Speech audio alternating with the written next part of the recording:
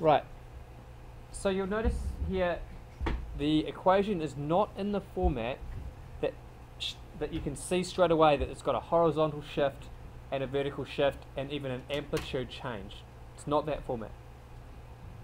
What we do in this instance is we think about the method of plotting some x values and then finding the corresponding y value.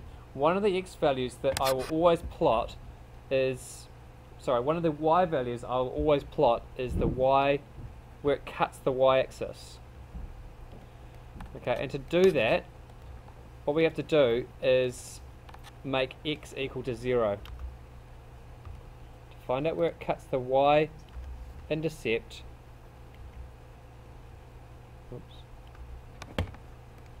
okay, we have to make x equal to 0.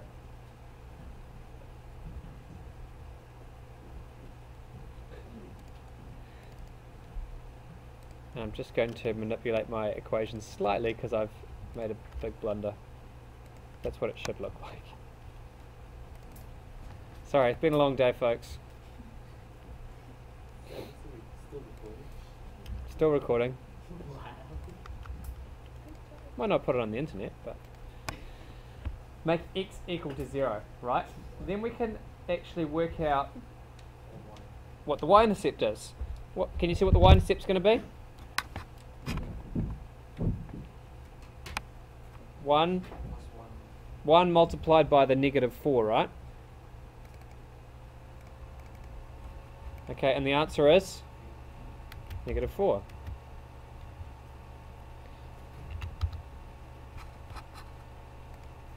Okay, so at -4, I'm going to put a plot. There it is there.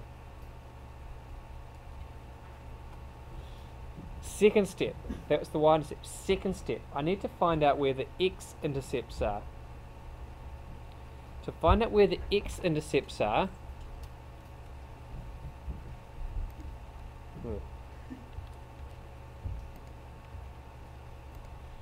okay, delete that equation. That's my equation. To find out where the x-intercepts are, I'm going to make y 0 this time. That's an x, that's an x, but this time y is 0. So these are the steps that you need to take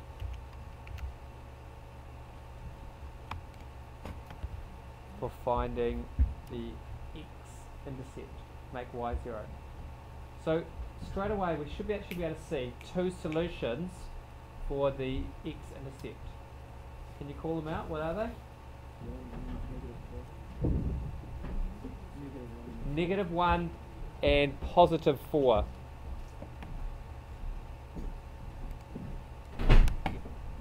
So the two x-intercepts are -1 and +4. Let's put a plot at -1 and a plot at +4. So far I have found 3 plots on the parabola. The deal is I need 4, at least 4. The x-intercepts, the y-intercept, but also the turning point where it turns the corner from seemingly a negative slope to a positive slope. To find the turning point, I need to go halfway between the two intercepts. Because of symmetry, you know, symmetry, if you fold it in half it'll look the same. Both sides will map onto each other. Because of symmetry, can you see that if I draw a line, this, yeah, 1.5. The line of symmetry would be down here, halfway between these 2 points, happens to be when x is 1.5.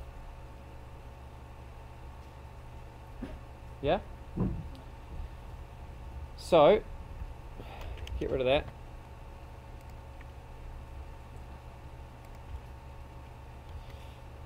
Let's make x 1.5. We need that equation. Okay, so I've put x equal to 1.5 in both places where x is, and I'm going to work out what the solution is for y. You possibly need a calculator, you possibly won't. I'll use a calculator. 1 plus 1.5, that's 2.5.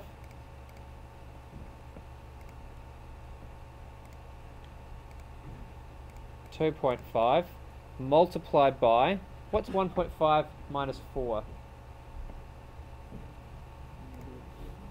Negative 3.5, yeah?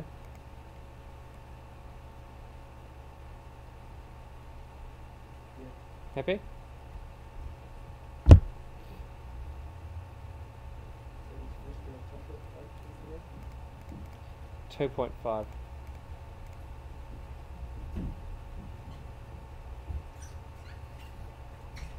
2.5. Multiply them together, you get 6.25. So in other words, when x is 1.5 at this spot here, we've got to go down to negative 6.25. So 6.25 is there. Okay, and now we've got the shape of the parabola. Notice that this point here will actually reflect over to this point here.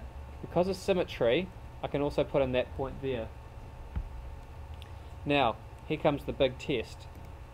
If I put into the program y equals x plus 1, and then the next bracket would be x minus 4, and hit enter, my parabola should be in the right place, and it is.